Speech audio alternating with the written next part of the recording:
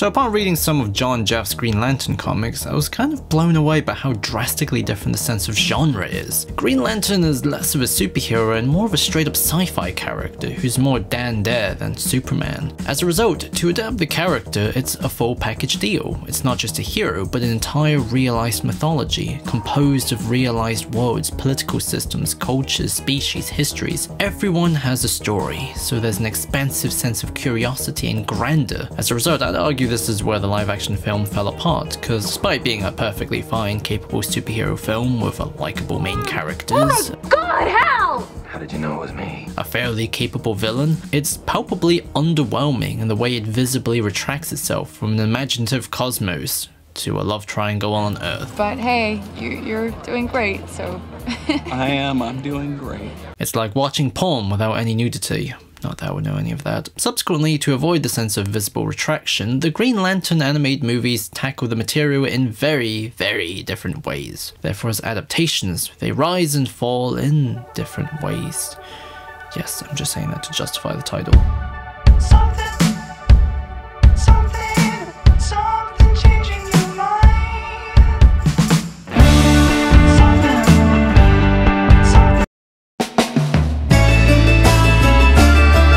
Green Lantern First Flight is, to an extent, what if the live-action film didn't chicken out and fully embraced itself as a sci-fi adventure while still being a superhero origin film, all done through giving you a tour of the cosmos with a buddy cop tale. Hal is chosen and inducted into the Corps. He's a total rebel that irritates Guardians who look down on him, but Sinestro likes humans because of their contempt for authority aligns directly with his own personal disenchantment. Unlike the others, I like humans. I admire their spirit and their natural contempt for authority.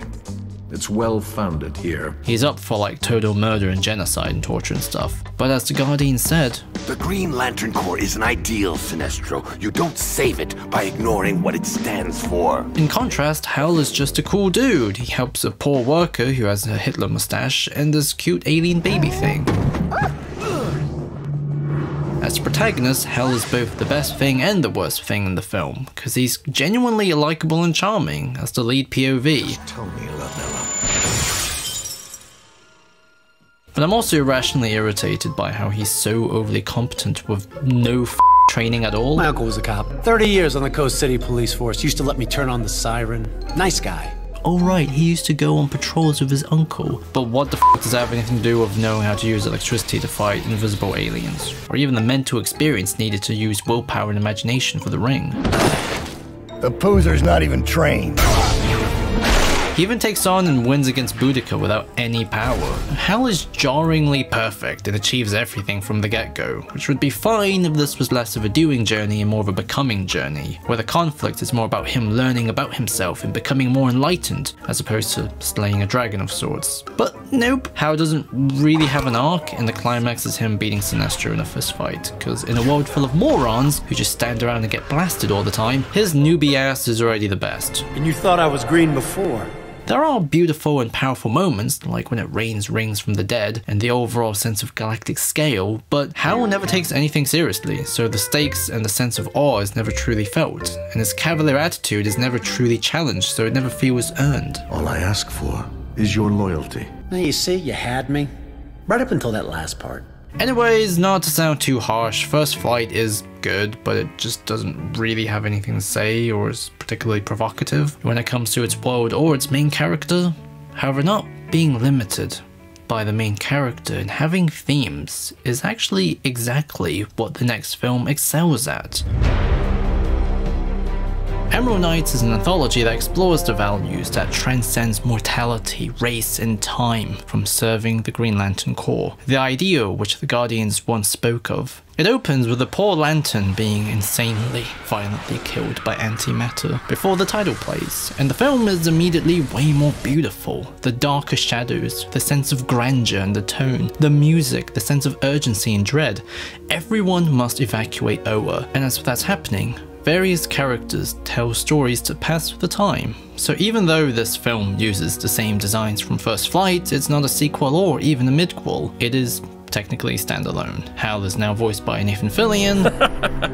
Oh, don't believe everything. Arisha is an established lantern like before, but a new recruit, and Sinestro is extremely polite, even towards the Guardians. Excuse me, Ganthet, but these precautions do seem rather extraordinary. The first story is of the first Lantern, Avra, who during the galaxy's infancy, where war and chaos outbalanced everything else, was a humble squire chosen by the Ring to fight armies. But as everyone gets slaughtered and lose hope, Avra was the one who chose to believe in will, and it's through will he forms the first construct, a massive sword, destroying entire armies. The others follow suit, fading through time of the many lanterns, to Abin Sur, to Hal Jordan. This story introduces a sense of awe, a sense of history and wonder to the world. It's immediately made clear Hal isn't the center of the story, he's one of a long line of a never-ending story. A history long before him, and a future that will be long after him. However, living isn't guaranteed, as the next story explores. When Kilowog was a nervous cadet like Arisha, he had to deal with a tough instructor who threw him in a volcano. The purpose was to show these cadets that their lives are now owned by their service, and he lives up to his words when he ends up critically wounded to protect civilians during an attack. Kilowog, now understanding, adopts his old instructor's demeanor to respect him after he's dead. The key words here are, But getting old in my corps is a privilege. We die so innocents don't, it's that simple. Once you put on the ring, the life you live stops being your own.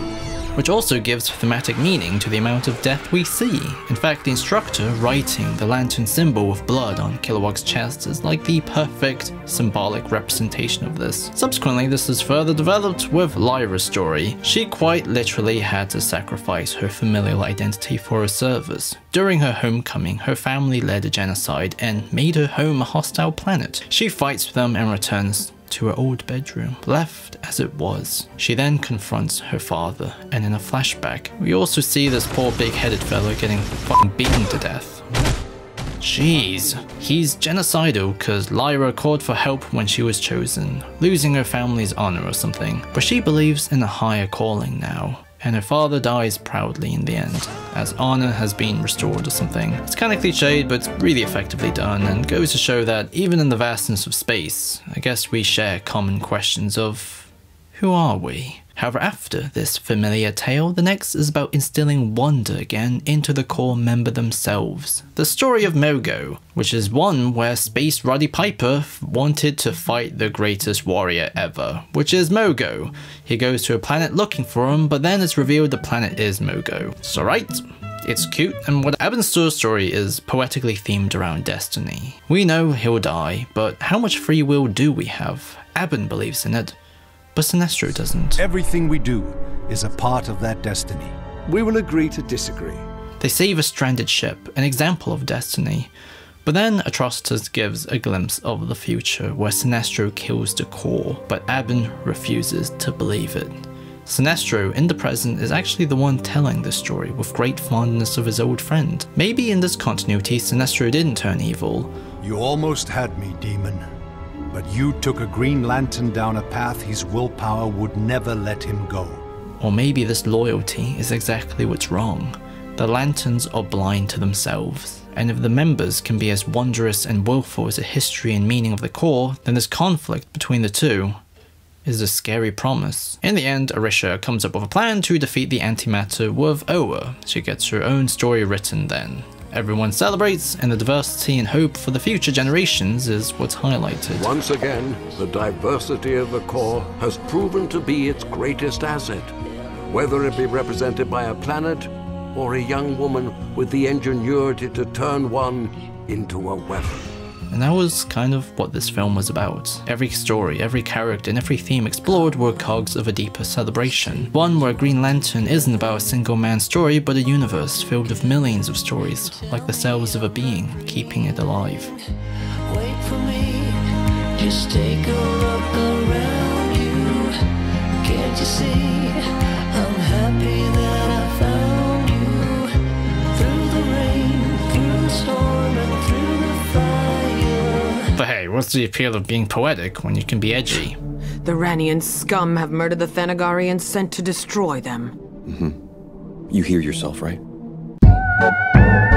As a full reboot in the Tomorrowverse, Beware My Power is filled with violence, war and swearing. It opens with a literal PTSD attack from Jon Stewart, a Medal of Honor winning vet who fights for the undefended until he's chosen and brought to the Justice League Watchtower. The previous owner of the ring is Hal Jordan, so Ollie goes to investigate what happened, and they discover Oa is absolutely destroyed. Everyone is dead, which at this point I should be fucking desensitized to. But the mood here is actually genuinely effective. This film leans more towards cosmic horror, where it's tiny people trying to figure out the mystery and horror around them.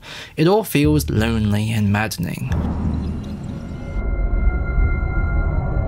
I also just love how beautiful it all looks. The thick outlines, the choice in color schemes, ooh, the sound effects, and spooky ambience, with moments of sheer quiet, drowning hollowness. As a result, out of the three, it feels the most confident in the theatrical department, and not just a fucking extended animated special, which the others kind of felt a bit. The Ranians and the Thanagarians are at war after the Ranians zeta beam their world next to theirs, causing mutual eco-collapse. Hawkgirl gets pulled in, and the little kid in me who fell in love with their romance is geeking out. Likewise, I'm sure.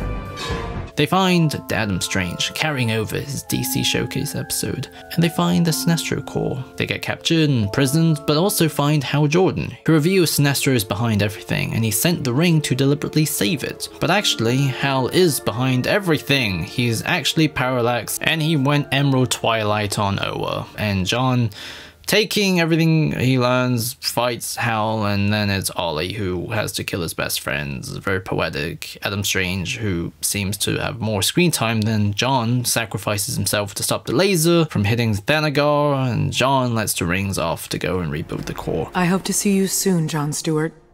Yeah. Ollie and John walk off, toasting absent friends and new ones, because in a lonely universe filled with war, chaos and confusion, the key is to look for the helpers, to not look for potential enemies, but to look for potential allies. I really enjoyed this one, just because it's fucking weird, and also really provocative as a piece of moody sci-fi. Granted, it's more of an ensemble piece, with John's story as a loose thread, but he actually has to learn to use the ring and has an arc when it comes to dealing with his trauma by confronting it.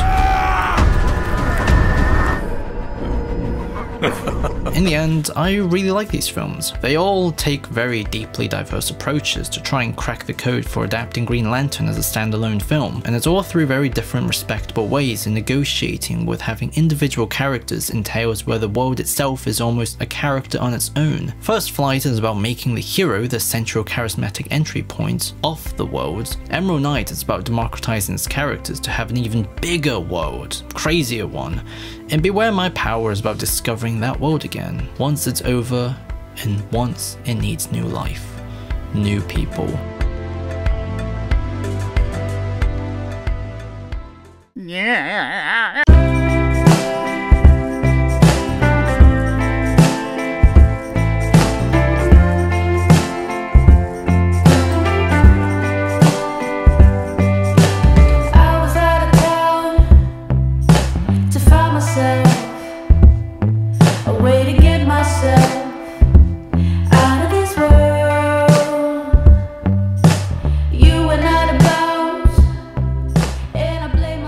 So that was the Green Lantern animated movies video. Now if you don't mind, I'm gonna go and finish Cyberpunk Edgerunners and a more important show, Boys Over Flowers.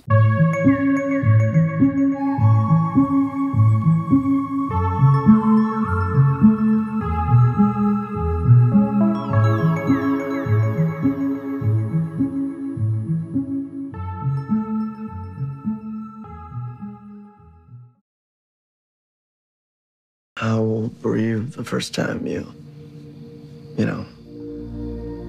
Older than both of you.